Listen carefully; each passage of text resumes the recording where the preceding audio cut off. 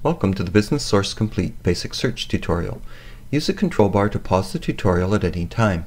You may need to use the scroll bars to position the page correctly on your screen. Use speakers or headphones if you wish to listen to the audio.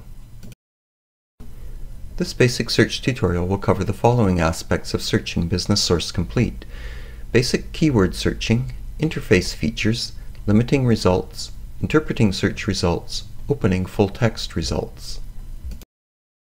To begin, we'll enter our search terms impulse buying in the box much as we would a Google search.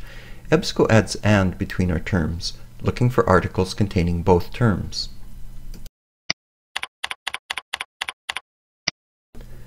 We can narrow our search by selecting options from the checkboxes. Scholarly, peer-reviewed limits our search to academic journals suitable for a research project.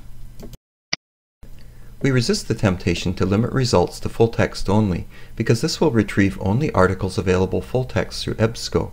Articles may be available in another database. We click Update Results.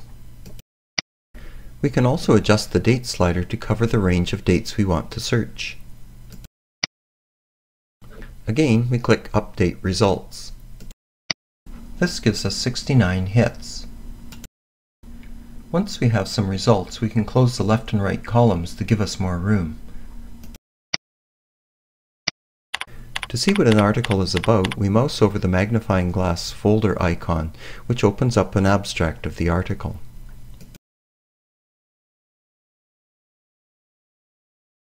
We select the Check for Availability link. In this case, the article is available in another database, ScienceDirect. We click on the database title and it opens the journal in a new tab or window. We select the link for the volume and issue we want, and select the article we want. We return to our results list. Clicking on the title of an article opens the full record. Clicking on one of the subject terms will find other articles on that subject. The abstract is a brief description of the contents of the article. The search terms are in bold letters, making it easy to see where the database found our search terms. We return to our result list. Again, we click the Check for Availability link. In this case, we subscribe to the journal, but articles are not available for the first 24 months after publication. We'd have to use interlibrary loan to get this article. This article is available as a PDF full text. To access it, we click on the link and it will open.